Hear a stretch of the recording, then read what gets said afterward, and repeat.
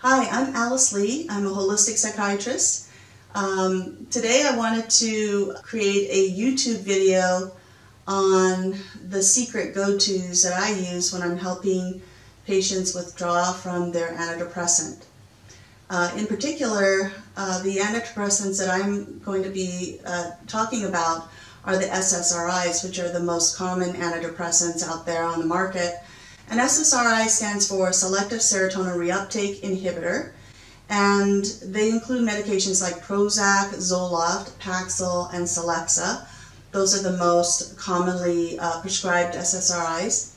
And when you've been on an SSRI after a few weeks, just even after 3 weeks, your serotonin storage levels are quite significantly reduced. And so after you've been on an SSRI, usually for a year or more, it requires some thought to safely come off of these SSRIs. What I would caution patients against is just trying to lower it slowly and not take any nutritional supports while they're withdrawing from an SSRI. I think that usually leads to a lot more depression and anxiety than they anticipate they would experience, just simply because the storage levels of serotonin can plummet after just 3 weeks of using an SSRI. So before you lower an SSRI, it's really important for you to build up those storage levels of serotonin. I know that in general, the medical field or medical doctors do not recommend people taking any supplement that would increase serotonin if they're taking an SSRI.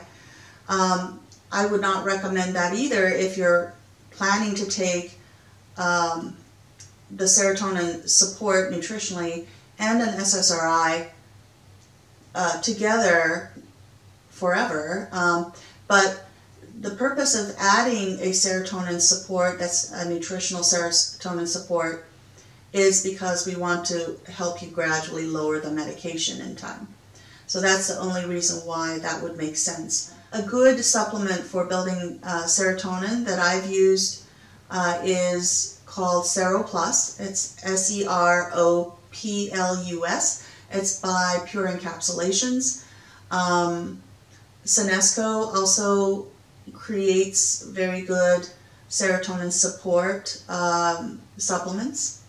But there are many different companies out there that create supplements where 5-HTP is associated with other vitamins and minerals that support the creation of serotonin. So you can start taking that, one capsule at bedtime with about 50 milligrams of 5-HTP in there, and then after about 4 days go up to 2 capsules, which would be about 100 milligrams of 5-HTP. And that plus their cofactors and vitamins and minerals can help the body to start to make more serotonin. But beyond that, I think it's very important for my patients to support their foundational well-being. So the foundational well-being includes things like vitamins, minerals, essential fatty acids, amino acids, GI support, antioxidants, anti-inflammatories, and detoxification. Usually the first things that I would want to support is the GI system, vitamins, and minerals. And I'll just throw out a few supplements that I really like when it comes to vitamin and mineral support. There is a company called Brainchild. They make liquid Brainchild vitamin, a multivitamin, and a Brainchild liquid multimineral. So that's a really good one. Another company is by Eniva. Eniva is E-N-I-V-A, Eniva.com. They make a terrific liquid mineral supplement, and you could add a little bit of zinc with that because they do have a little bit of copper, and most of my patients have high copper, low zinc. So you can add a little additional zinc with that liquid mineral. Eniva also has liquids vitamins as well that you can use, but usually in terms of the liquid highly absorbable vitamins, I might turn to a company like Desbio, D-E-S-B-I-O. It stands for Deseret Biologicals, and they make a wonderful liposomal vitamin support called Restore. And so I might use Restore with a liquid mineral from Aniva and pair that together. In terms of probiotics, or for the GI support, I will use a probiotic like Perk Digestiguard Forte 10. It's by a company called Perk. It's P-E-R-Q-U-E, and so it's Perk Digestiguard Forte 10. It's a probiotic, and usually most people need to take about 1 capsule twice a day of that.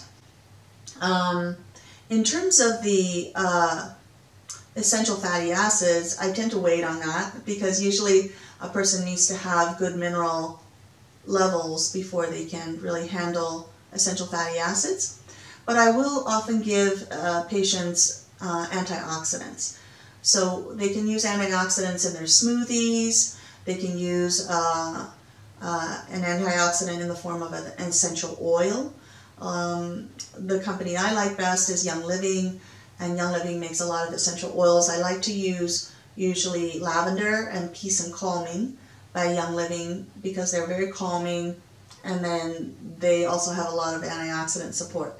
So antioxidants. In terms of detoxification, I try to hold off on detoxification also for a while initially, just because anytime you're clearing out toxins, it can be a little bit stressful for the body. So vitamins, minerals, essential fatty acids, amino acids would be the Sero Plus, amino acids, GI support would be the probiotics, antioxidants could be the essential oils or smoothie, and detoxification we can hold off until a little later in the treatment. So you can start all of these, and then I also like to start my patients off with some energy medicine techniques. On my website, if you go on the tab called Information and you look under that tab, there is a section called Energy Medicine Techniques. And if you go there, there are 2 techniques that I go to a lot of times for support. One is called EET, and it stands for Empowered Energy Technique. It's a very simple statement using intention, connection with life energy, and a statement about whatever intervention or change you want. It can be very powerful for healing. And then the second one that I use often is called logosynthesis. And logosynthesis is also presented on my website. It's actually a little harder to do because it is 3 sentences, but it's a problem-oriented energy medicine technique where you state the problem. The first problem that I typically work with on my almost all my patients is deserving to be well. I feel like if you, on a subconscious level, are not solid with feeling deserving of being well, and most people aren't when they first come in, not at the subconscious level anyways, that it's a little bit like planting palm trees on an island drifting towards the Antarctic. So before I do a lot of work with a patient, I will try to make sure that they've done the energy work on clearing any blockages to deserving to be well. Just for an example, for EET, the statement goes, I now choose to align myself with life energy and be empowered to blank. And so if you're working on the problem of deserving to be well, you will say something like this: I now choose to align myself with life energy and be empowered to completely heal and clear any difficulties or blockages that I may have to deserve to be well. And with logosynthesis, with the 3 sentences, the problem you will stick into the blank in their sentences is my difficulty with feeling deserving of being well. So I would do each of those techniques at least twice to clear any blockages with deservingness. And then also I tell my patients, please do the energy breaths twice a day, once in the morning, once in the evening, and the recording for energy breaths is also on my website. So I'm going to conclude here that over time, most people can start lowering their SSRI within about a week to 2 weeks, and usually lower it by about 10% each time. You can use a compounding pharmacist, or you can just slowly take certain amounts off, either through a liquid version of the medication. Sometimes I tell patients to use a clean nail file that kind of files down the medication slowly over time. And when it comes to an SSRI, if you're on too much of it, you might notice your stomach is gurgling, you might have vivid dreams. And so if you're having those symptoms, it's time to lower a little bit of your SSRI.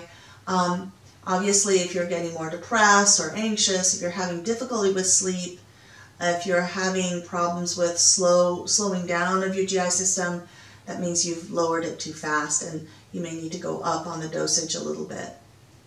And now here is my bonus tip for those people who watched it to the very end, and that is this. For there are some people who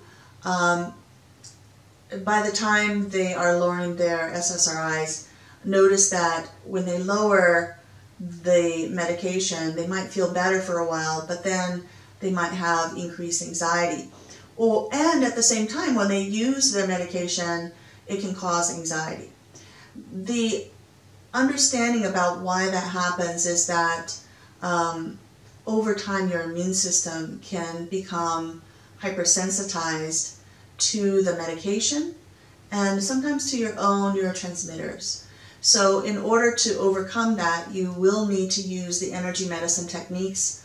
You can try the logosynthesis on your hypersensitivity reaction to your medication, to your own neurotransmitters, and your neurotransmitter receptors. And continue to do that maybe over a week, a couple of times a day for a week, so that your body will start to be able to maximize the benefits from the medication and not have a bad reaction either to the medication or to your own neurotransmitters. When you have a hypersensitivity reaction to these medications, it can be very frustrating because the medication can cause you to feel worse, but when you lower the medication, you feel worse as well. So that's where the energy medicine is very important for clearing your hypersensitivity reaction that has developed over time to the medication. Well, I hope that this has been helpful for you. One thing I want to add is it's generally not very helpful just to lower SSRIs without any kind of nutritional or energy medicine support. Most people might even be able to, well, some people might be able to handle it all the way through where they are able to lower it slowly and be able to stop their medication, but then 3 months later they might get sick and get very anxious and have insomnia and not even realize that they are struggling with withdrawal from the SSRI that they had stopped taking 3 months before. I've seen that a number of times and want people to avoid that kind of crisis that can suddenly come up after they've stopped their medication. All right, I hope that you will subscribe to my newsletter and to my YouTube.